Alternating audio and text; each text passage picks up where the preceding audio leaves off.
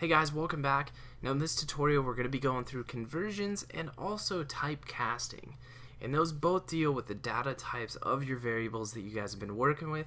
And we kind of went through one of the conversion statuses, but I just want to reiterate it as well as introduce the typecasting, which is directly correlated. So what I've got is I've declared two integer variables up here, a and b, which have values associated to them.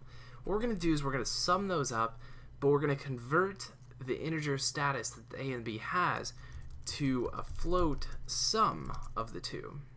Alright, so bear with me if that doesn't make sense yet, because it might here in a second. So basically we're taking a and b, we're summing them, and we're turning the data type into a float so it allows the decimal places there. So let's go and print that to the screen so we can see what we've done.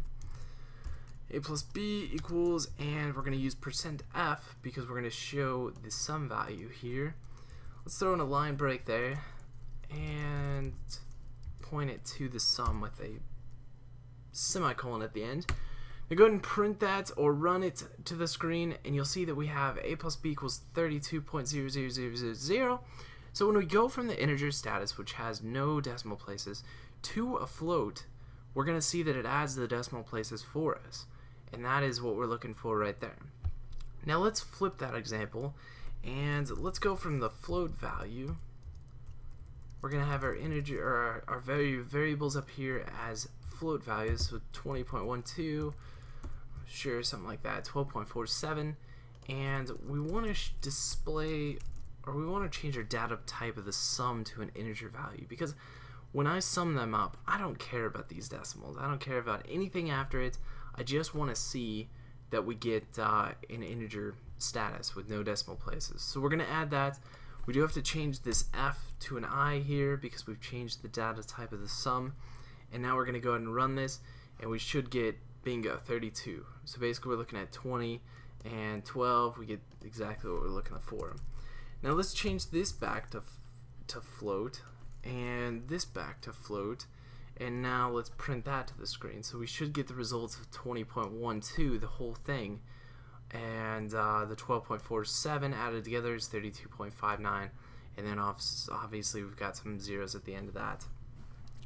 So that's kind of there's some nuances to the conversions. You got to make sure as you're writing your programs that if you do convert to one, you don't lose some values that you actually needed, and so you got to stay consistent with that.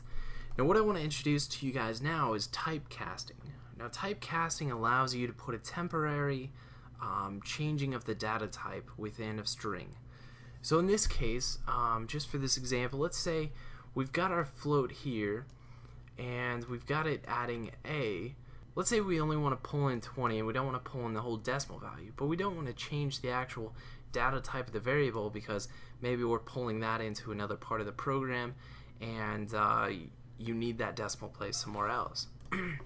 So essentially what we can do is we can put parentheses and then put in the type that we're looking for, the data type that we're looking for, and that is essentially what casting is we're changing the data type on the fly, and you'll see what it does here. So right now this thing reads is the sum variable is now equivalent to the data type A, so pulling just 20, plus B, which is pulling the float value of B because there's no casting in front of it, to give us 12.47. So the result should be 32.47 if you run this, which is we get a plus b equals 32.47. Again, the one on the end, it depends on your operating system, and you may have to truncate that yourself if you're looking for specifics there.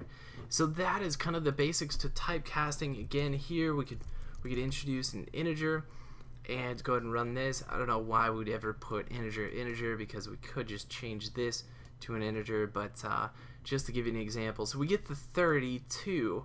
So basically it's truncating both of our variable values to an integer status on the fly without actually permanently affecting our data type up here. So keep that in mind as you guys are writing your programs, the casting function of variable types, and becomes very helpful the larger your programs get and what you're looking to display and push out to other parts of your programs. So with that said, we'll catch you guys in the next tutorial. Later.